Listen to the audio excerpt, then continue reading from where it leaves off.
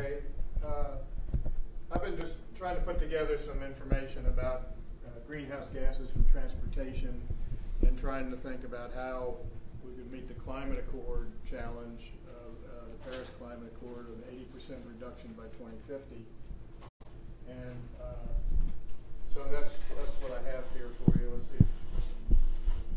So this is just kind of top down. These are the latest statistics on greenhouse gas emissions by the U.S. And you can see that transportation overall has creeped up over the other sectors. And I can, Greg, you can have this presentation if you want to post it someplace. This is all public information. Within transportation, this is how it breaks down.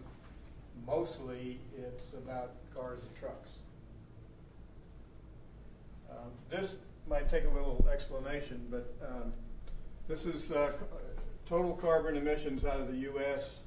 And over here is fuels, like petroleum down here at the bottom. And you can see the different sectors: transportation, industrial, commercial, residential. And then the important point that I think pops out here is that transportation is largely energized by petroleum. And then the others, they may use petroleum as a feedstock or whatever. And you can see electricity generation up there. Right now in the U.S., or at least in 2014, coal was the big source, but so is natural gas. But you can see how that flows.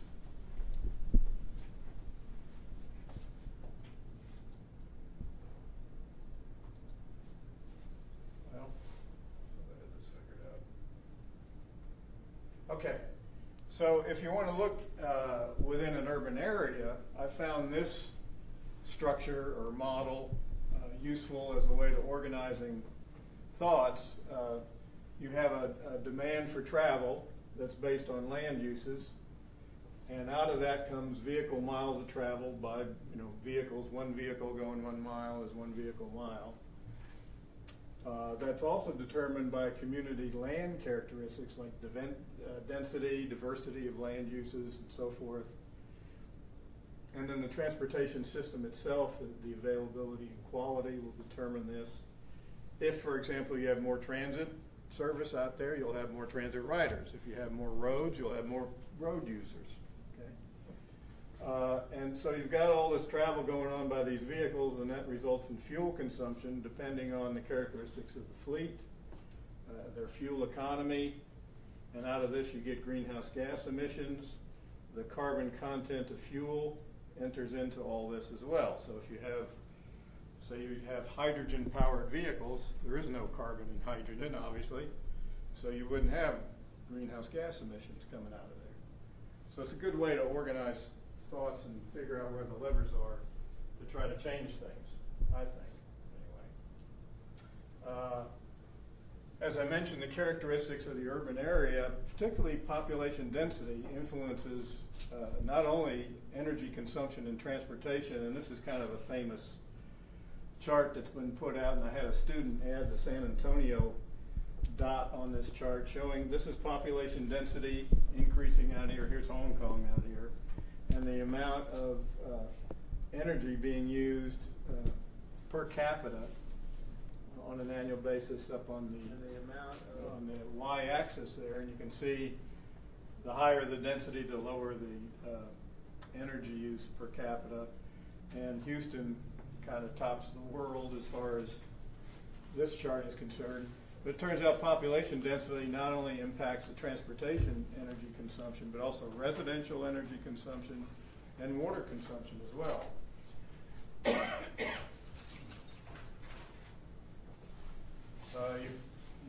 Just trying to illustrate here that different modes of transportation obviously are more efficient than others.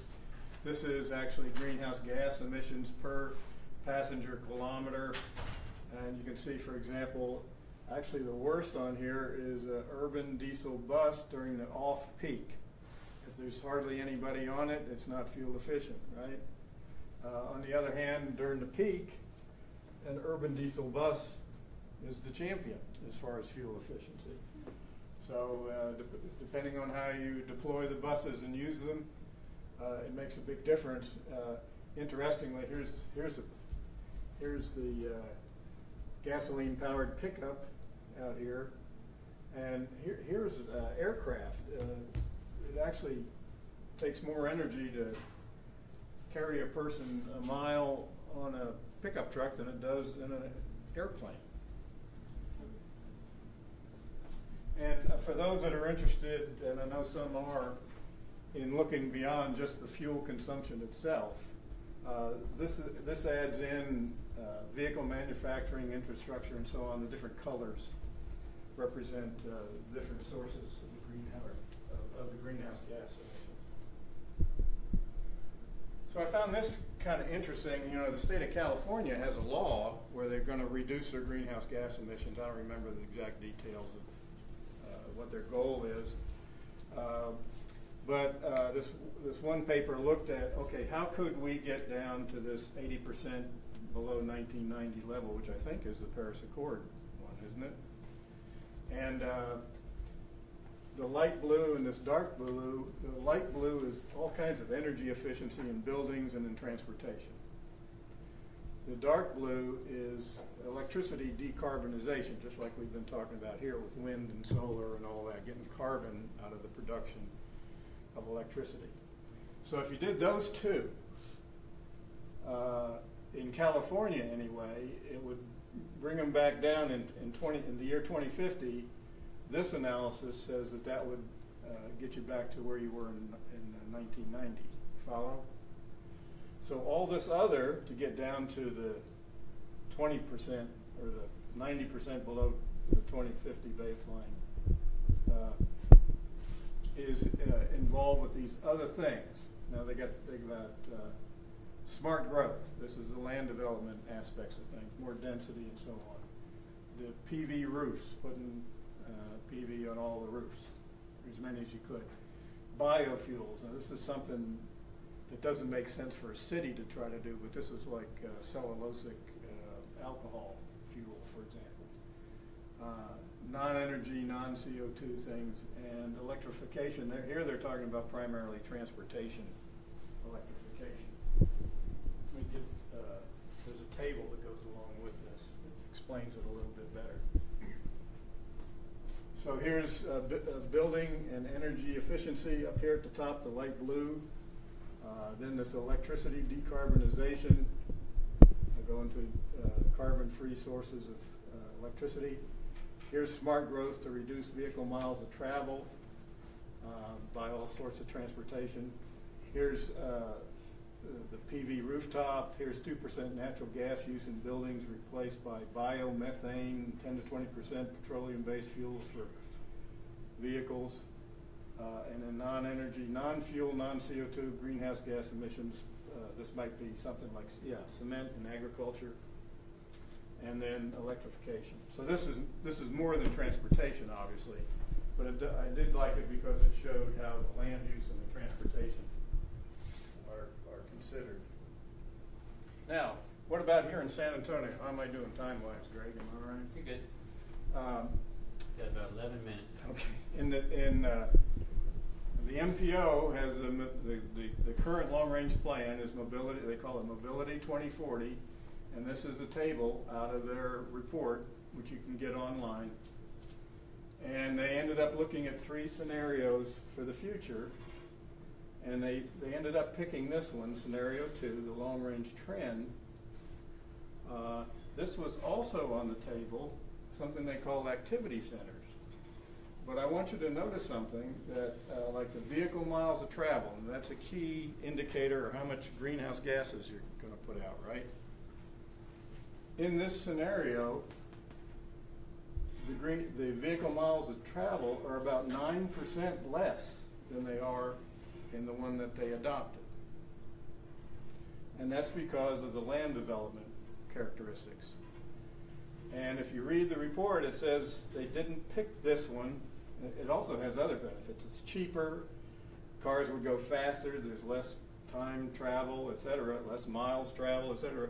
The reason they didn't pick this is because they said, well, we don't have any control over land development. So it wouldn't make any sense to pick that. Now, I have since I've been noodling about this.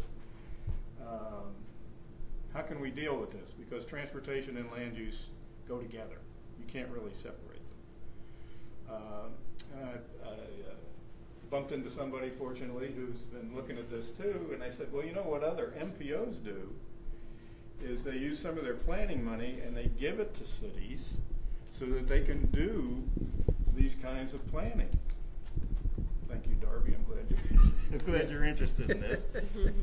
Like in the Dallas-Fort Worth area, they have a sustainable planning fund that if a city wants to study how they can do a more compact development pattern and come up with a plan, the MPO will help them pay for that. They'll use some of this federal money that's used for planning that they get and pass it on to the city to do that.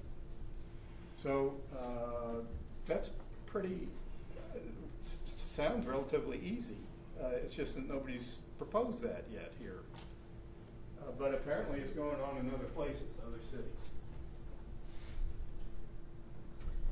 As you know, we've got now an adopted SA Tomorrow comprehensive plan that calls out for these regional centers. And to me, this is, oh wow, this is the same idea as before, where we have centers of development.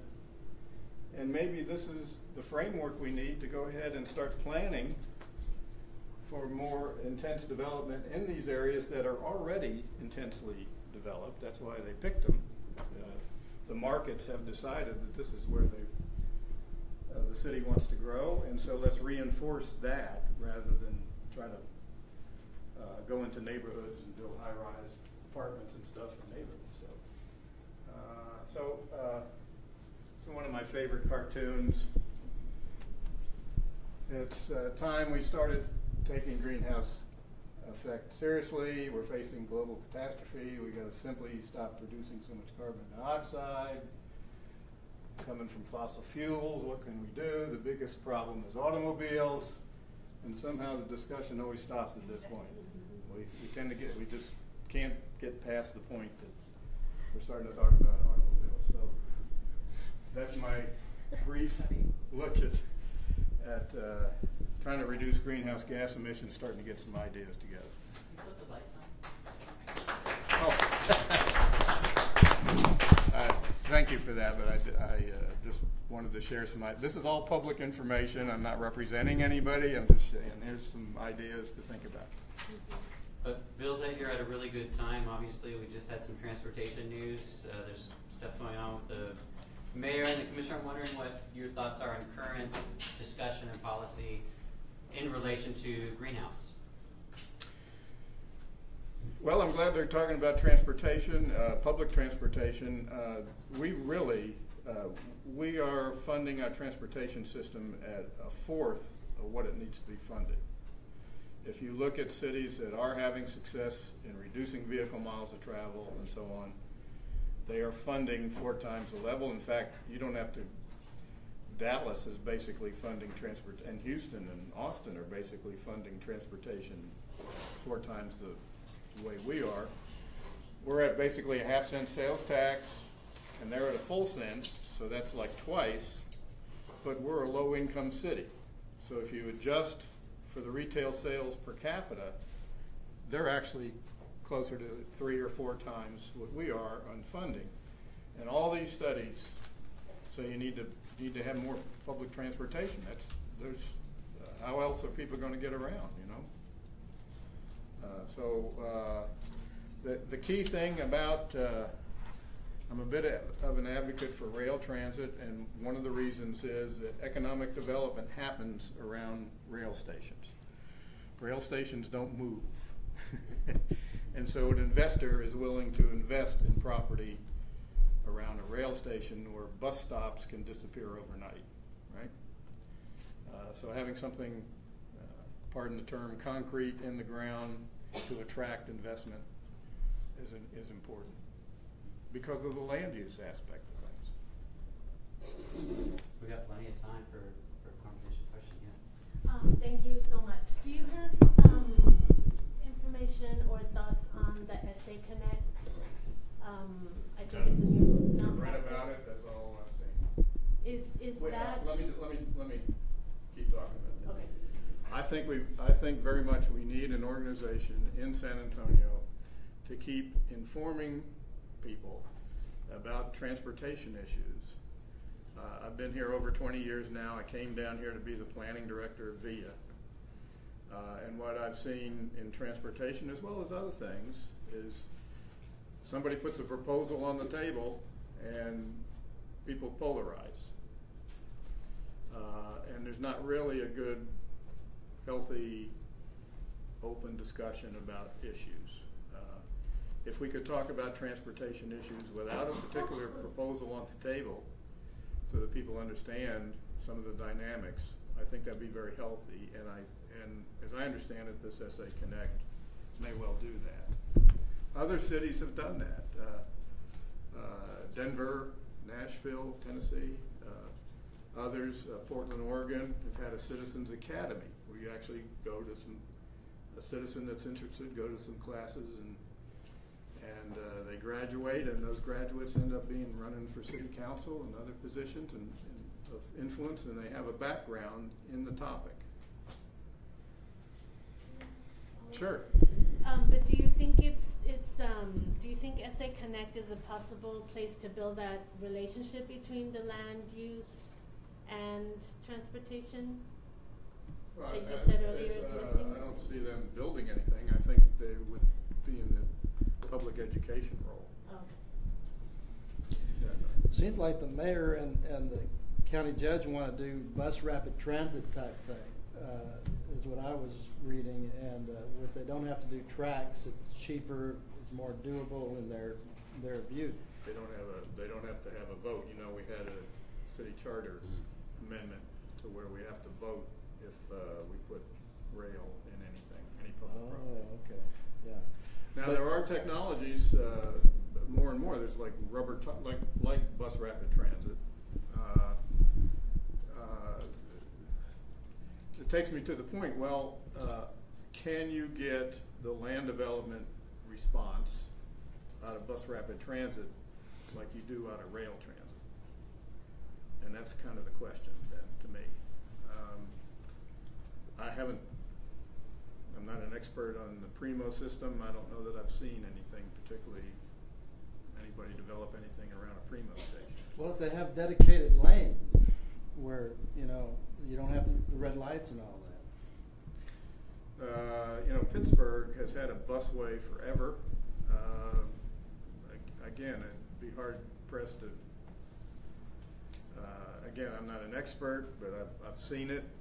I didn't notice any particular development that you could say, well, that's because of the busway.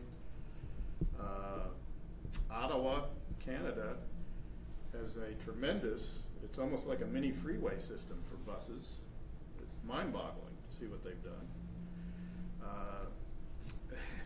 What they ended up with is a ton of buses downtown to where they realized, well, this isn't working, because everybody was complaining about all the buses downtown, and so now they're building a light rail system, and I think they're going to put a tunnel underneath downtown, like Seattle has done, for example.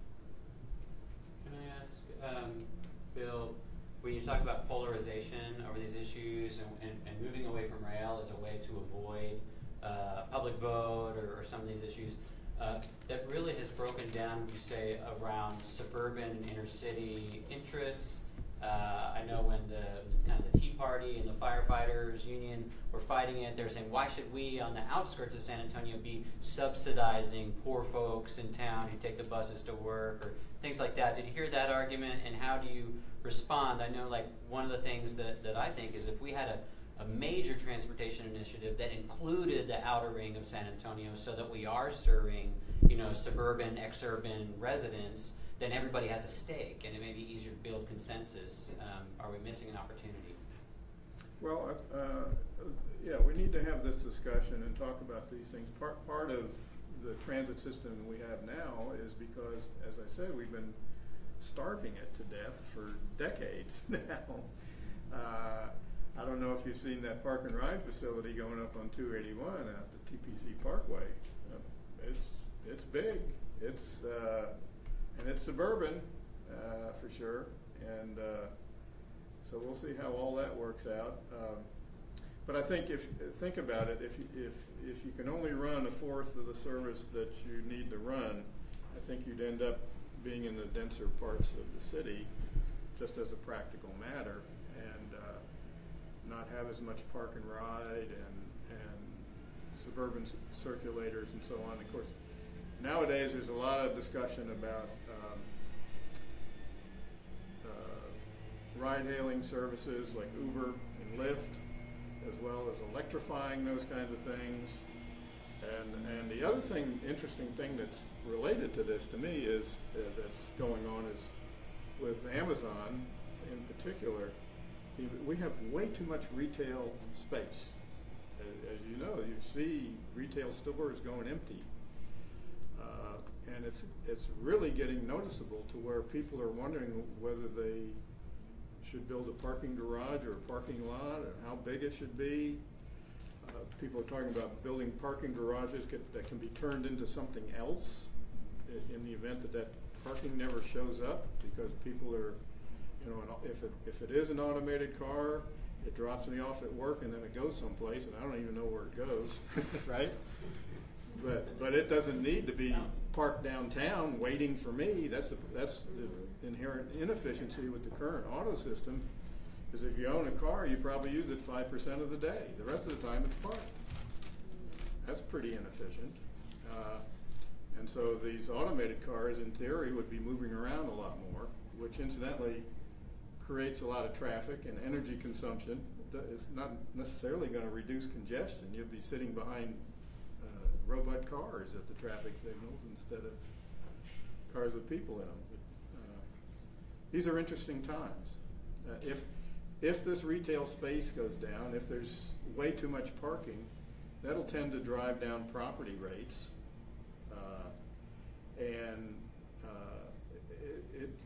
it may turn into a kind of a redevelopment scenario where what do we do with this space? We can't put stores in it. There's not enough demand for that.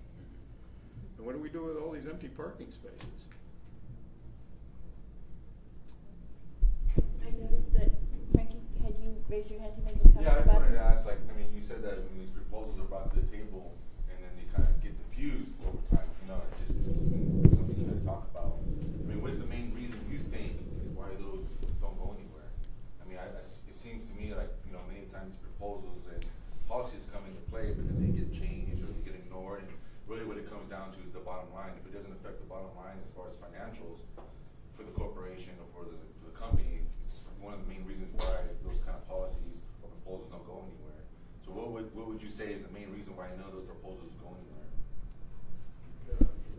None of those proposals, like a light rails proposal, for example. I think it's more ideology than bottom line myself. If a household can save money in transportation, that means they have money to spend on something else. And I used to work for the city's Office of Sustainability, and I had a contractor develop an economic model. What happens if you put PV on households and you reduce vehicle miles of travel and so on? And in the case of the vehicle miles of travel, it's a plus.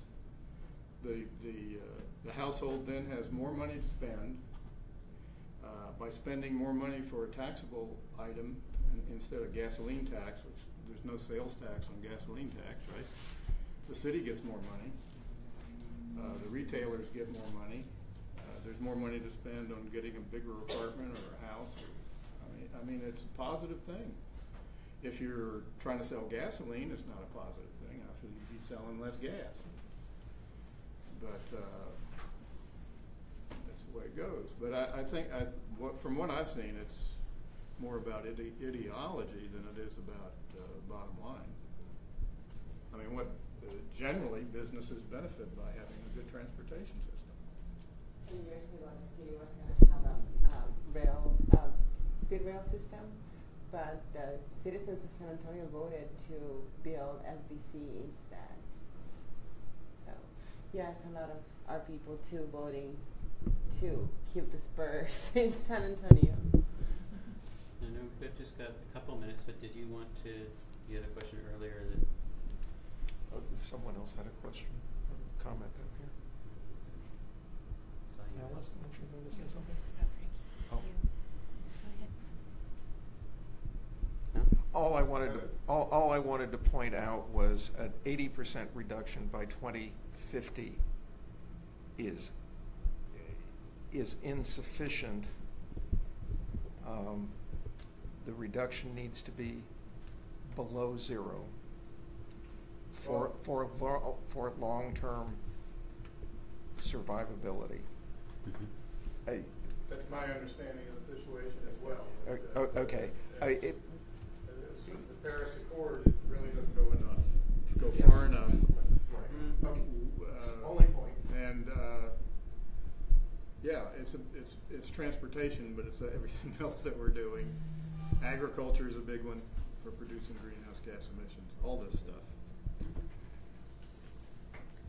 Anything? If there was a large-scale movement towards electric vehicles, given the way we produce electricity now, would there be a net gain in terms of greenhouse gas emissions, or? There would be in San Antonio. This was brought up years ago. Union Concerned Scientists brought up that question, and it does depend on what market you're in. And in San Antonio, the power generation is clean enough to where there would be a net benefit. Interestingly, in China, they're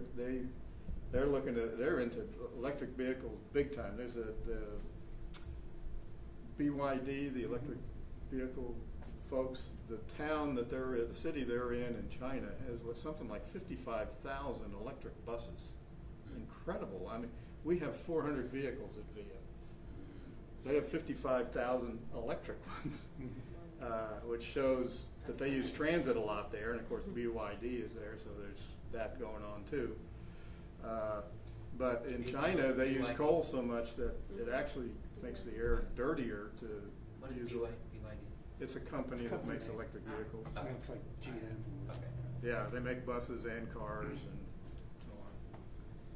But that's just like a chicken and egg thing, right? Because they're also they just shut down 3 coal plants and 3 mines today. And Sure. we're just slowly doing it, probably in reverse order. Electrify the grid, put electric vehicles on it, yay. And they may be doing it in reverse order. Yeah, it's hard to do everything in the right order, in the right Yeah, way it all just the seems to time. all happen. It's the right direction. Yeah. It may not, the timing may be off a little bit, but I think it's the right direction. Electrification, and that raises the problem. How do you get people to buy electric cars? When I was at the city, first of all, if you wouldn't, most people wouldn't buy an electric car unless they had a way to charge it, right? A place to charge it. And most people charge it at home like you do your cell phone. You go home at night, you plug it in the morning it's ready to go, right? That's the way I do my cell phone anyway. The same thing with an electric car. So we started, we had working with CPS and had stimulus money. We started offering a little grant to people that would put electric vehicle chargers in their home.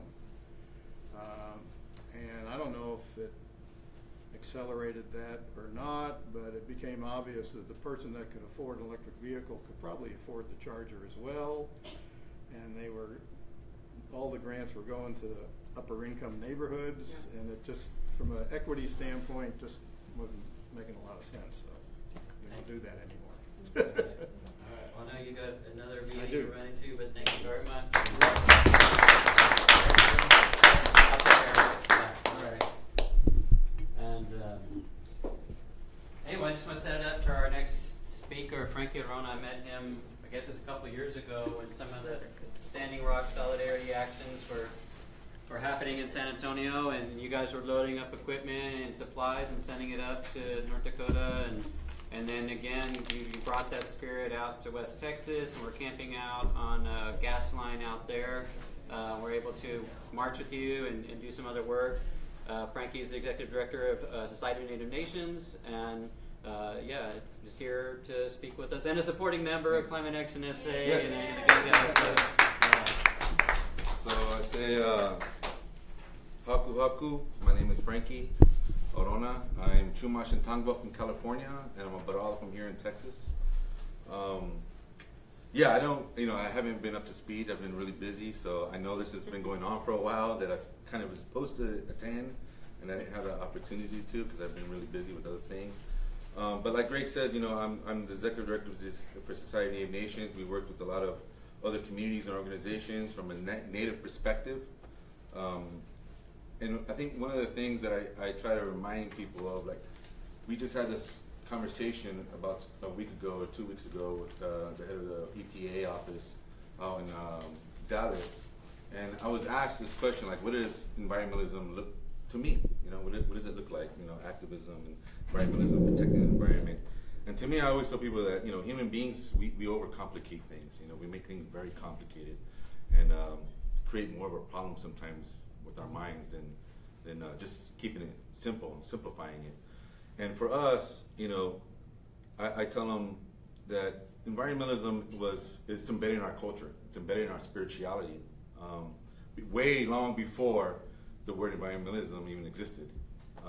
Because we were taught that we try to honor and respect all things that are created by the Creator. We live in conjunction, we coexist, and we try to leave a place better than the way that we found it. Not just for ourselves, but mainly for our future generations. So that they don't just survive, but they thrive. And that's the whole point, is that our next generations will be able to thrive. And I think over the time, we've kind of forgotten, like, our responsibilities as human beings, our jobs. I say that we all have, every life, every being has a specific job, that instruction that they're given. And us as human beings, one of them is to live with Earth, that we're a part of this Earth, this Mother Earth, right? And we call her Mother Earth because no matter how much love she gives us, that unconditional love that a mother would give to a child, we continue to damage her, we continue to destroy her. And but she continues to give us what we need to survive, right? Unconditional love. And I think it's gotten to that point where it's like we need to realize that enough is enough, and we need to give back. Because one of the first teachings that we're taught when we're brought into this world, think about when you're a baby and you come into this world, from the spirit world into the physical world. The first thing you do is what? Breathe, right? So you breathe, you take, you give back. You take, you give back. It's a natural exchange, a natural order in life, a law, a life law that we have to exist with this earth, with this life, with this gift of life. And we're forgetting to give back.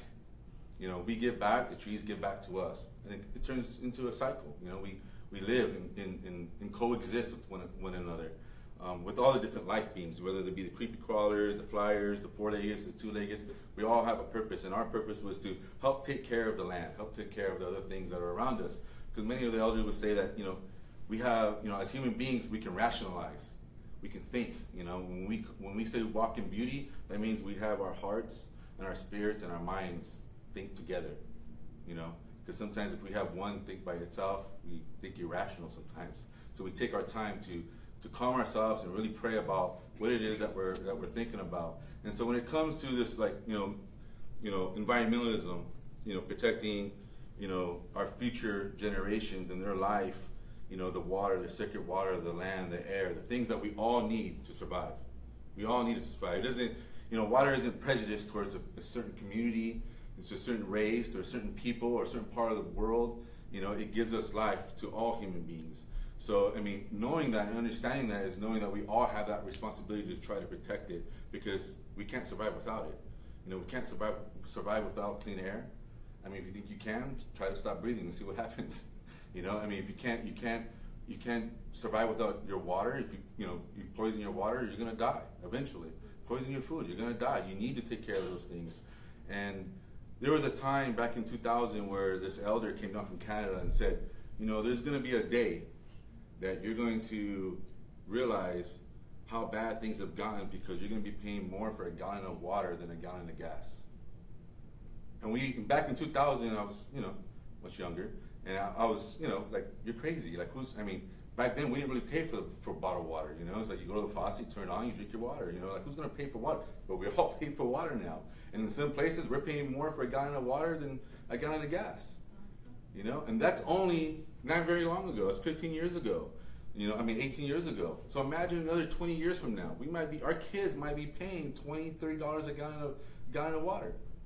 We're already paying large amounts for clean drinking water because it's contaminated, because it's, you know, and it comes down to corporation. It comes down to how this society has, you know, decided to become dependent on what we as human beings in this society become dependent on. And that's why I ask about policies and why I ask about, you know, proposals and how they get turned down and how they, you know, get approved and get disapproved or reapproved and changed. And we've seen it. We've seen it in Standing Rock. You know, it was taken away, the policy was put into play, they stopped it, new administration comes in, policy's back in play again. Policies don't really mean anything. I've learned that. I've been on the grassroots, I've been at the front lines, you know, I've seen how things get impacted. And really what it comes down to is when people gather and come together in true unity, because that's what we learned at Standing Rock, right? Was the power in unity. When we come together, different backgrounds, different faiths, religions, whatever it may be, we come together, we voice our opinions, and we stand together in true unity. There's no other power like it, because we will be heard, and we were heard from other places on the other side of this world. Mm-hmm. You know, that's something that can never be taken away. The power and unity and the voice and the message and the awareness that we can create together.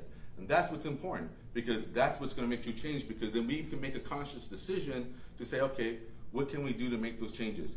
Really, like I feel, like I said, it's the bottom line. It's always the bottom line with these corporations. You affect the bottom line, you start changing what you become dependent on. And I've had many people say, well, you're out there fighting for the pipeline, the oil, but you're driving a car. Yeah, I'm driving a car. Yeah, I got some gas. I use some propane once in a while. That's not the issue. Think about how many people want to eat organic, right? How expensive is it for a family to go eat eat all organic food? It's expensive. So individual people can't just go out and say, let's start doing individually. We can to a certain degree. We start making changes in our personal lives, like start recycling more, start leaving a smaller footprint, start you know, traveling less than what you really need to, whatever it may be, you know, whatever what it looks like to you as far as the kind of footprint you leave behind. But in reality, what it comes down to, the bottom line is, you know, the more you tell these companies, the less we're going to use you, unless you start incorporating these new policies, right? Because that 1%, those corporations, they only care about the bottom line. And they decide what us as society become dependent on. They dictate what we become dependent on, you know, and we have to force that 1% to tell them, look, you need to add renewable energy. You need to add, you know, green energy policies, whatever it may be, new ways of creating, substituting the way you bring in your funds. You know, we live in, like, we're out in Texas and they're putting pipelines. You go out to West Texas, there's so much land out there. You can have so many, you know, solar farms out there. It's insane. But they don't. They'd rather put a pipeline because it's already something they're accustomed to, something they're already used to. They want their bottom line. They want to pump all this gas and oil into Mexico and across the Gulf and overseas because they're going to pay for it over there. It always comes down to the bottom line, and we need to start standing together more and to pass that message on and say, look, you need to make changes. We need you to make those changes. Stop talking about it. Stop making policies that keep getting changed. Stop, you know, putting proposals on the table and having them not go anywhere. Let's really say, you know, hey, we can put people in space and create a space station, but we can't, you know, figure out a way of leaving a smaller footprint. Come on, we're in a time and age where we're live streaming. We have computers in our hands, you know, that you couldn't say 10, 15, 20 years ago what we can possibly do today. So, I mean, it really comes down to us just letting them know that, hey, enough is enough. And when it comes, you know, we've taken so much that we have to start giving back. Start thinking and start acting in ways that we can give back to this earth to help her to heal and to rebuild. Because in reality, you know, she's going to get, you know, this earth is going to become so damaged that there's going to be no turning back. But one day, she will take care of herself. We will diminish ourselves. We will suffer because of the things that we've created. And Mother Earth will eventually take care of herself. She will heal, with or without us. But we would like to be able to coexist and continue to keep living, have our next generations continue to thrive, not just survive. You know, and I had that elder that came down and said, you're going to pay that much for the gas, you know, for a gallon of water than a gallon of gas. And the trees are talking about leaving, and we need to pray for those things. The glaciers are falling into the oceans, and you know, we're losing that fresh water. And he says the next world war is going to be over fresh drinking water. I believe that. I believe the next major world war, will be over fresh drinking water, because we keep on letting the corporations throughout this. Because no more about, you know, U.S. economy. It's about a world economy, and then really who runs it is the corporations. You have corporations like Wells Fargo that goes in and funds all the fossil fuel industry pipelines and extractions. And I remember this reporter saying, he says, "What do you expect was going to happen? You know, you're complaining about, you know, bad air quality. You're complaining about contaminated water. You're complaining about contaminated land and wildlife dying by the thousands along the Gulf, in California, the Pacific." He says, "What do you expect was going to happen when you're sucking death out of the ground? Because it's fossil fuel. It's death. So you're just going to have death on top of death on top of death. And it's never going to stop. It's going to be a cycle until we decide we need to heal and we need to stop doing this harm that we're doing." And, you know, when he came and talked to us, we were kind of like, you know, a lot of us that were young at the time, we're like, "No, this is insane. Nobody's going to do that for the water. Nobody's going to, you know, this is crazy. This is crazy." And like, sure enough, it came true. And it's sad. It makes me scared. And the reason why I'm out there is because of my kids. I got kids. I got daughters. I want to see their kids, you know, thrive and live a good, healthy life. And so, you know, those elders that come around and talk about our teachings, you know, and those natural teachings, the ones that we tend to forget, you know, like the breathing, you know, like how often do you go throughout your day and you say, "Oh, you know, I'm taking and I'm giving back. You know, maybe, you know, I take this, maybe I should go give something back. Let me go throw an offering down, say a prayer, say thank you," you know. And I think we've forgotten that, and I think that we need to realize as human beings, you know, environmentalism is just about respect. It's really what it is, you know. It's about respect, leaving a place better than the way you found it, and, you know, trying to help the next generation thrive and not just survive. Have them look forward to something rather than to something to dread, you know. And right now, if we continue on the path that we are, you know, it might be too late by the time our kids are ready to stand up for themselves. It might be too late, you know. And that's what scares me, is that, you know, that's what's happening here today. And, you know, we have our people that are standing up, and it makes me proud and happy to see our people come together and showing that unity, bringing the awareness. We have more awareness about environmentalism and about, you know, the climate change than we ever have in the history of the United States, because how we share our information. We became our own media. And that was one of the biggest things in Standing Rock and in West Texas. You know, we had plenty of people in West Texas that were fighting, putting this, you know, becoming their own media. You know, Gray came out there, did some work out there. I mean, that's important. Our voices are important. Your voice, what you can do on your own as an individual, is powerful. It's absolutely powerful. I went to speak to these kids at a sociology department over at Rice University, and they asked, you know, what can we do? I'm like, just them wanting to have this discussion is powerful, because it's the awareness, right? It's the awareness. If we're not, you know, gonna sit there and like really consider it and think about our own individual impact that we do ourselves, then we're ignoring it. We're not really embracing it. You know, I said I went up to Pittsburgh, and there was a bunch of environmentalists there, right? It was it was like a summit, and I got up and they asked me to say something. I said, you know, this is, to me, is like an AA group, you know, like an anonymous group, right?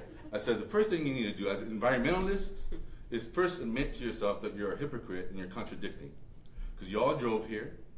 You all bought some clothes at the store that was made somewhere on the other side of this world. You're all drinking some water out of bottled water out of some plastic. We're all hypocrites and contradictions to some degree. But now that we can acknowledge that and see that, now we can heal from that, right? Because now psychologically you're going to be like, well, I'm going to try to recycle a little more because I got called out, right? And I am a hypocrite. I am contradicting. I just drove over here in an SUV, sucks up gas like this water, you know. So it's like. But I don't drive, I work at home. So I find ways to, like, you know, reduce my footprint. And we're gonna do that more often, as long as we continue to tell ourselves that, hey, we're part of the problem.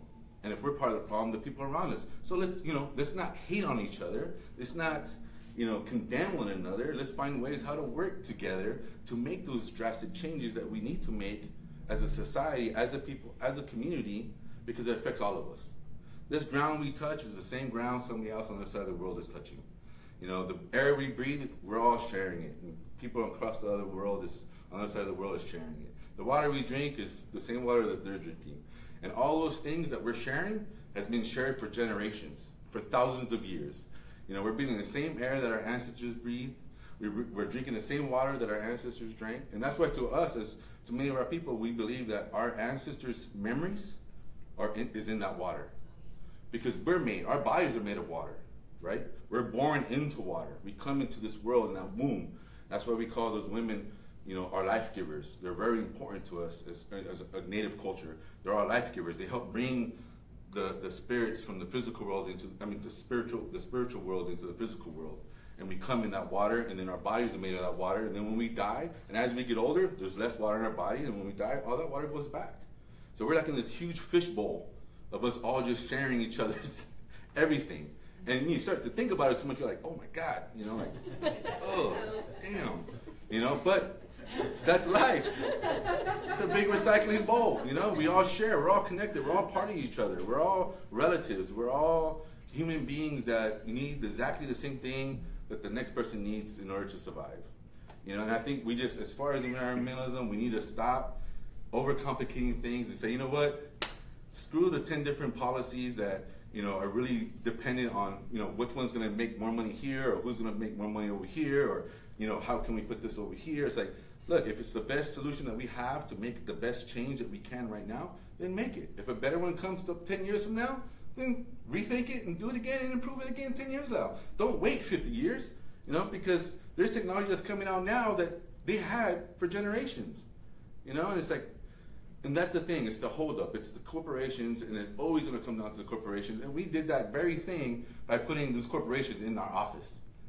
He is a representative of the corporation. He is a corporation. He is all about business, and it just made things even that more worse. Because as soon as he became, president, or that cabinet became the cabinet that you are today, all these things benefited businesses, not people, businesses. Because that's the way they think. And the thing that we have to remind ourselves is that we help to contribute towards that, unfortunately, right? Because I always say, like, sometimes our own worst people is our own people, that are closest to us. There's towns here in Texas and throughout the United States that they can't drink their water. I've been to those towns, and I said, you know what? I want to come here, I'm going to protest. There's the plants here, the refineries are here, I'm going to protest. And they tell me no. They can't drink their water, but they don't want us there. You know why they don't want us there? Because it became dependent on the money. Their daughters and sons don't have jobs anymore. But they can't drink water. They have to go buy it or boil it. But they don't want us to protest it. So you have to think about, how do we deal with that? Because that's a whole other issue. How do you deal with that? How do you heal from that? How do you re-educate those people? How do you, and the only way really is to bring in renewable concepts, bring in solar farms, bring in wind turbines, bring in, recyclable water treatment centers, bring in these things that doesn't require them to have to become dependent on the oil industry coming in, taking over their town, giving everybody jobs, let them drive around with brand new trucks every month, and then take it all away from them so that they can hurt and want them back. Because that's what's happening.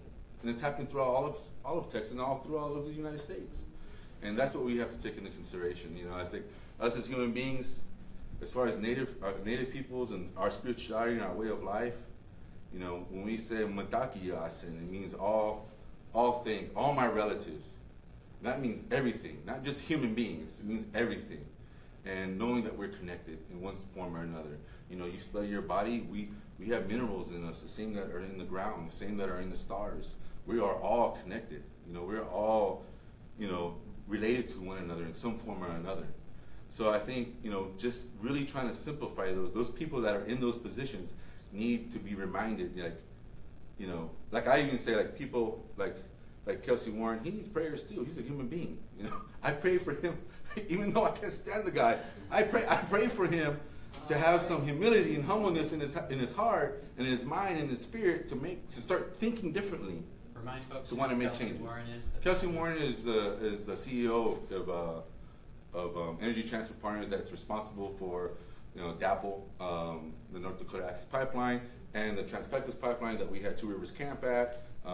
Society of Nations and Big Bend Defense Coalition came together to create this camp to fight the camp. We had like 18 people get arrested there with felony charges, slowed up. It really was coming down to slowing them down to try to get more people out, give them a chance to come out and, affect their bottom line, affect their money.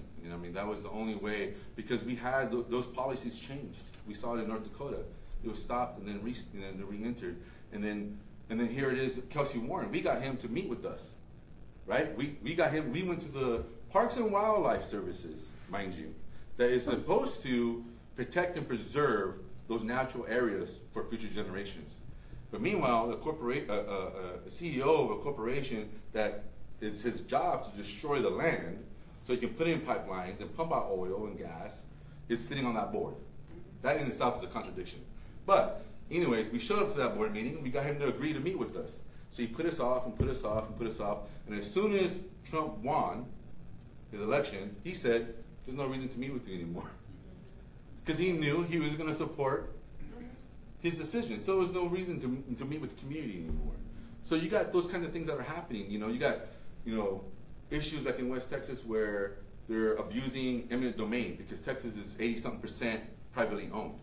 And they're abusing eminent domain that's meant for public services to put these pipelines on, so that way they don't have to worry about doing an environmental impact study and worrying about, the public's consent or anything like that. They're abusing eminent domain, right? And then you got places like in Louisiana where our people out there are finding, the pipelines out there where they went and bought land in front of the pipeline, and what they do? They just rerouted around the land. Just like policy, right? They approve it, disapprove it, and then reapprove it. Same thing. They're finding whatever ways they can to do whatever it is that they want to do, and that's the problem. You look at Keystone that was killed years ago, and here it is, policy, right back into play again. And that's what I'm saying. Policy. Don't get me wrong. That part of the work is important. The legal aspects are important because it brings awareness also, and it's another tool. But I'm just saying that what I've learned, my experience in the last couple of years of being on these grassroots, our organization predominantly, focuses on preserving, Society of Nations focuses on preserving and protecting our culture, our spirituality of indigenous people of the South and the North. And part of that is environmentalism, because it is embedded in our culture. And that's why we're involved in environmentalism. So on those grassroots, it's been like being on the front lines. We've seen that really what seems to only work is when you affect their bottom line. It's the only time they're really going to listen to you. I want to transition into some Q&A. I know folks are really wanting to engage, and I think one of the things that I take away, and we've had this conversation before, and we've had it with some folks in here, is that we do function in policy, we do advocate, we try to get particular changes made, and we're working a lot on this climate plan, and yet I think, at least I walk with an understanding that the only real change is going to come with cultural transformation, right? Individual and group cultural transformation, like you're describing. Right. And what I thought was interesting that you said here is that these renewable concepts, indigenous concepts of give and take and shared and mutual dependence, interdependence, are how we can then explain renewable energy, right? So I really appreciate you sharing that with us. And I don't know if other folks wanted to engage. We've got a few minutes to talk. Don't shock me with your silence. Well, Yeah. now I have a question. So, in this country, decisions are made by politicians, and we're responsible to elect those people. Right. So how do you turn your passion into getting out the vote? The reason we're in this problem now with this cabinet and this administration is people taking their vote for granted and not using it. Right. That's a very good question, and we've talked about that many times. And I think, personally, I'm a pretty blunt person. I just think people have gotten lazy. I I remember being at a ceremony one time, and Orville Looking Horse comes out. This is back in 2002, and he goes, you know, our generation is an instant generation. This new generation coming up, it's an instant generation. He called it a drive-through McDonald's. They're a drive-through McDonald's generation because you got instant pay bills, instant coffee, instant food. You know, everything's instant. You know, I mean, we've changed. I mean, everything's, you know, convenience, right? And they've gotten to a point where they just kind of like expect things to kind of fall in the lap sometimes, you know? And it's hard to deal with that because you're trying to re-educate them to let them know. And what I usually say to them is that, you know, because a lot of them will say, well, we vote and it doesn't mean anything, right? A lot of them feel that, and that's what they're going to say. And the way I usually say it is like, I say, you know, I vote, you know, because I believe that it can make a change, but, you know, I vote because I want to be legitimate and have, you know, I want to have the right to talk shit. If I don't vote, then I shouldn't talk shit. So I tell them, if you want to talk shit, you know, about what's happening in the politics and the policies that are being, then go out and vote. Go out and vote. So that way you can say, you know what, I'm speaking about those things because I did vote on it and I was a part of it and I feel like my vote didn't count. Don't say, you know, I don't think nothing's going to be done or nothing, you know, the policy that's getting approved is bad if you didn't go out there to try to do something about it. So they are working in the community to try to get, you know, people to come out more. And I think in the last few elections, you know, if you're talking about, you know, presidential elections, you know, I think those numbers have changed, especially when Obama came out, right? There's people that were voting that never voted before. And I think that was just because, you know, there was a lot of hype, you know, there was a lot of a different thought of how well progressed our society had become, right? And then we got slapped in the face and say, no, it's not really a reality. This is really the truth. There is still a very large division in our society. And, you know, it's going to take a lot more for serious change. It's going to take a lot more than one or two times coming out and trying to make a point. You know, we have to continue to make that point. So I think we have to spend a lot of time with the people. You know, like for me, there's two types of ignorance, right? There's ignorance of just you don't know, and then there's ignorance by choice, and that's the one that you don't, you know, like I don't entertain. You know, ignorance of not understanding. We have to, we have to help them to educate them, help them to understand why is it important, even when they feel that their vote doesn't count. And that's what it is. Is bringing what we did in situations like this, coming together. We had in West Texas, we had people come all the way from Wales, New England. All the way from what's that country? New Zealand, or you know, it was Norway. Flew all the way from Norway into the camp. Same thing with Standing Rock. Came from all over the world. I mean, you know, and it's like that's important to acknowledge because that means it can be done. The awareness can be done, and I think that's what it is. It's the awareness. It's you have to inspire, right? You have to make them feel invested, and that's when they don't feel invested. Is when they don't want nothing to do with it. So how do we have to figure out ways to get people to feel like they're invested in it, like true change. And I think by doing things like this, doing other things within your communities, like programs that bring them out, that let their voices be heard, I think they'll feel more inspired to want to vote and make changes in the political aspect in a way. Yeah, not voting and talking shit's another example of hypocrisy. Yeah, we're yeah. right at a minute till. Is anybody else I just have a quick comments? question. Yeah. So, I guess kind of jumping off of what we're talking about right now, what are some of the things that you felt were like the most effective in Standing Rock as far as like engaging people and like making them aware of what's happening? Because I know like here in our community, you know, we try to like engage people and bring them into the issues through education, but sometimes, you know, it's hard to reach them. So what do you think was the most effective in Standing Rock as far that made people like from other countries like fly and come over and just to help? I think it's the visuals in the unity. You know, when people see that people are coming together that come from different faiths and religions and backgrounds, I think that's powerful. You know, when you see people coexisting that way, because you know there is a lot of historical trauma, right?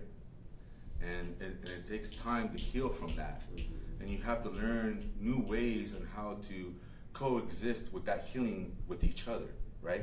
And so you have to continue to create new environments and new ways to get people engaged together to grow it, to get it bigger. And a lot of that, to me, was what I seen helped to contribute towards that was the awareness, becoming our own media. How many people became their own media and went out there and interviewed other people that are not even from their own community? That's powerful. I'm going to go interview somebody from Norway. That's a completely different perspective of how we live. And I'm going to ask them, and then I'm going to engage. So now they get to engage and they get to hear each other, right? So it's the engagement that I feel, the whole media, the whole understanding, of working together in unity, and also understanding the perspective of our traditional way of life, our ceremonial way of life, our spiritual way of life is really embedded on just, we don't have, I always say, we don't have a word for our way of life, our spirituality, like religions do, like Catholicism, Christianity, Calvinism, Baptism. We don't have a word like that. But if we did, it would be respect.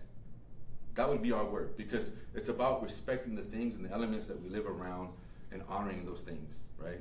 Because, it's a give and take. It's part of our way of life. It's part of our teaching. And so I think helping people to understand that, like for us with youth was a very big thing. And youth, so to get them to understand why we're fighting for this water was to get them out there to experience why we are fighting for this water. When they enjoy the waters, they jump into the rivers, they go into the oceans, they have this fun, they create a memory, an experience. Now they have an emotional tie, right? So all those kind of things, I think, fall into place. I think all those programs all help. And really it is just trying to engage in a talking environment, so you can better understand each other, And I think that's important because, one of the most important things I've seen was I went to the Parliament of World Religions down in Utah, right? And there's 10,000 people that showed up, different religions, different backgrounds, groups, everything you could possibly imagine was there. It's powerful. But the most powerful thing out of the whole week was I walked in for lunch, and you had every religion, every way of life, every way of thinking. Those people were all eating together, sitting on the floor. Nobody was sitting above another. Everyone was equal. Everyone was sitting and sharing a meal together. That was powerful.